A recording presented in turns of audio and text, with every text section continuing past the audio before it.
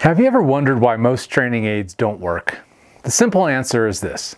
When you buy a training aid, how do you use it? Well, you probably use it on the range, and maybe it's something you wear or a club that you practice swings with, but you can't hit balls. So it's not like how you actually play golf. In an ideal world, you'd be able to take that training aid to the golf course, even if you're playing in a tournament at your local club, and be able to use it in the context of playing a round of golf. But of course, training aids are illegal. You can't use your training aid if you've got something you wear across your arms, your legs, or whatever, because it's basically considered cheating. So in an ideal world, we would have something that would allow us to use these training aids in the real world on the golf course when it actually counts, when we're counting those strokes. But pretty much all training aids don't allow that, except for this. The GForce is the first training aid that not only teaches you how to have good rhythm and tempo, but how to shallow out your swing, how to feel a proper release, but most important of all, it's USGA legal. That's right, this can be used as one of the clubs in your bag.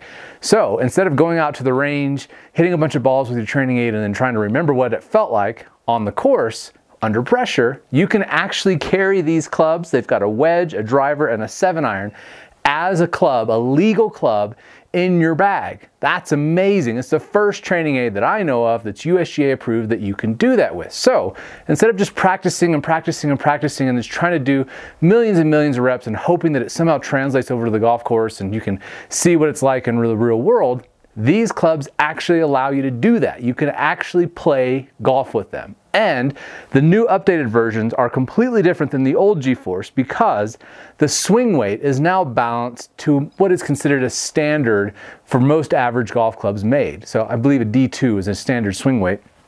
So these actually feel balanced like your regular clubs. That's the other problem with training aids is you've got a heavy club. Well, heavy club doesn't really do much of any good, or perhaps it's got an illegal grip on or something. These have standard grips. What this is, it's just a replacement for your 7-iron. It's a replacement for your wedge. It's a replacement for your driver even, to get the feel of what you're trying to do in your swing. Because at the end of the day, there's only a couple things you really need to do to play great golf. You need to be relatively on plane, and you need to release the club. If you do those two things, then you're off to the races. You can play great golf, you can release the club, you can have good speed, you don't have to work so hard, you can take a ton of stress off your body, and you can hit the ball consistent. But the trick is you need to do that under pressure. You need to do that when your brain is thinking, oh my gosh, don't hit it left, don't hit it right, oh there's OB here, oh whatever. You have to be able to train your mind to be able to handle those stresses and work on your swing at the same time. And that's where there's always been a huge disconnect. It's why I created the dead drill that so many of you are familiar with, because you can do it on the course in the middle of a round. All you simply do, take your shoulder back, you shift into the right, post, shift back to the left, post up, and that's the whole thing. If you can do this, you can play great golf. When you combine that with the GForce clubs, you can start to feel what it feels like to make a proper swing, because it's going to start showing you immediately when you make a mistake, even during the takeaway, for example. So you just start taking the club back and your hands go way inside. The club, because the shaft is flexible, but not as, it seems a little bit stiffer than it was before. It feels more balanced. The older ones kind of got a little out of control. If you have a good rhythm and tempo, the club will swing like a natural club the whole time. It doesn't feel like some gimmicky training aid anymore. It feels like a golf club that you can play with. And that's what's so cool about this. You can hit shots, you can play golf, and you can practice working on your swing. And these are a couple things I want to share with you, how to get the most out of this. The first one, the most important thing that most golfers struggle with is swinging over the top. And the simple truth of the matter is it's so easy to fix it when you understand what it feels like to swing correctly. Most golfers who swing over the top, it's because they're either hacking at it with their arms or they're trying to hit the ball with their shoulders and chest. Here's a simple little feel to get you to swing the club on plane. All you need to think about is throwing a ball with your trail arm. If you do this and you think about throwing it sidearm, you'll naturally start to get into a position that has the club shallowing out. If you're doing this, that's the opposite of throwing a ball sidearm. You'll naturally start to clear your hips, and when you do it with the GForce club, you'll feel when you start swinging over the top because the club will flex in the opposite direction. But if you start making the swing as you were going to throw to shallow and get that little sidearm motion, the club will naturally stay back and you'll feel what it feels like to be on plane. The last thing, and in my opinion, one of my favorite things about this club, is being able to release it. Remember I said you need two things. You need to be relatively on plane and you have to release the golf club.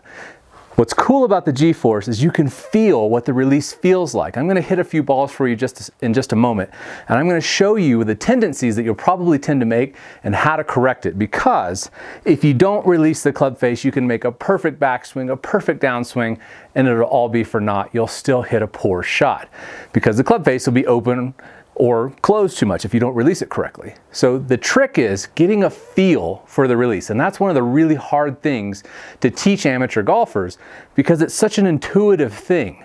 Teaching somebody how to release something that's moving at 100 miles an hour that requires millimeter level precision, that's not something you can do and break it down into math and science. You have to feel that. And that's what this is so great about, because you will feel immediately if that club face is hanging open.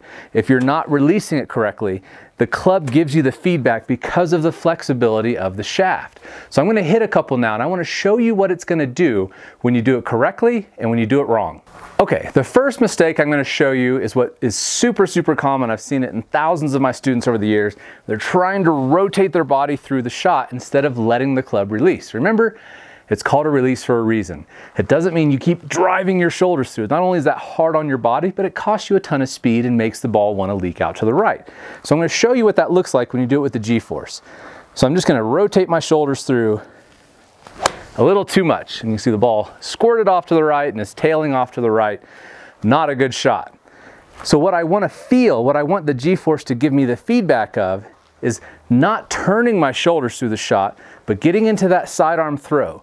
Think less about rotation, because you can have too much of a good thing, and think more about getting that club to shallow, bringing your right elbow down into your right hip pocket and getting in a position to throw. And once you have that, you'll be on plane and the club will naturally want to release. Because if you're not turning through, you're not dragging the club face through the hitting area anymore. So now if I just slow everything down, so what's beautiful about this, it's actually easier on my body to swing correctly than to do it incorrectly. So now instead of rotating through, I'm just going to get a feel for a throw and let the club naturally release. And you'll see the ball will straighten out. And you can see a nice straight ball actually is drawing back to the left just a little bit. That is smoother and easier and more flowing by simply letting the club turn over. Let the club release. Feel what the shaft is trying to teach you. Because if you can sense what this club shaft is doing, which having a flexible shaft makes it so much easier to sense what the club face is doing throughout the swing, to give you a better sense of feel in your hands, give you better dexterity, so that you can feel how the club naturally wants to release over. And as you slow your body down instead of trying to rip it through so much, you'll start to feel how the club naturally wants to turn over. I'm going to give you one more little checkpoint that I want you to practice with the wedge. And what's cool about this, again, if you're going to take this out to the course with you, which is the whole point, you can go out, play real rounds of golf with these training aids and get a feel for what it feels like in the real world. So one day you might take the 7-iron with you because you're going to work more on your full swing. And then the next day, maybe you take the pitching wedge out. This is a 55-degree wedge, actually more of like a sand wedge. And you can start working on short game shots as well, because the same sense of rhythm and tempo and release, it's the same with your short clubs as it is with the longer clubs. So a good little checkpoint to work on to get the feel for this natural release that the club is trying to teach you is hitting little tiny chip shots with it and check the toe of the club in the release. And what you'll see, if you do it incorrectly, you could hold a glass of wine on the club face. That's gonna, when you're doing this with a full swing, it's gonna almost always lead to shots that go out to the right with a cut spin. What you wanna feel is let the club swing naturally, and as you do this and stop trying to fight it and hold it off, the club face should be toed up or slightly toed in on these little chip shots. So you've hit a little shot into you've got a little wedge shot into the green, just a little baby chip shot. You can get the feel for it using the GForce wedge, and you can get a feel checking the club face and making sure that this little blue line at the bottom is perpendicular to the ground or vertical. That will give you a sense of feel for your short shots that you can then carry on to the 7-iron, and then of course carry on to the driver, which I'm going to hit now. Now with the driver, what you're going to find is that the mistakes that you tend to make in your swing are going to be far more exaggerated. So if you struggle with releasing the club or you're not getting on plane, the driver's just going to exaggerate it even more. So I recommend starting with the wedge, working up to the 7-iron.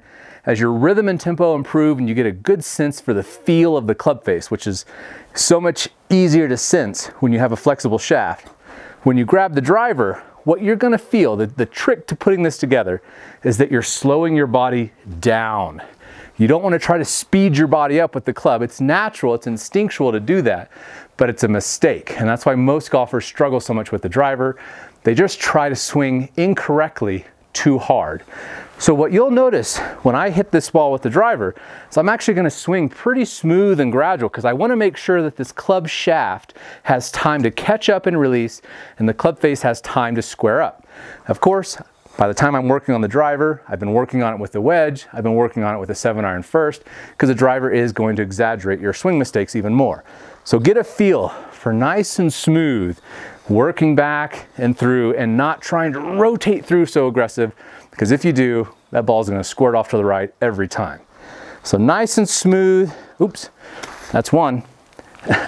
Nice and smooth, take your time and get a nice feel for the release of the club. Woo, that ball smoked. Look at that thing.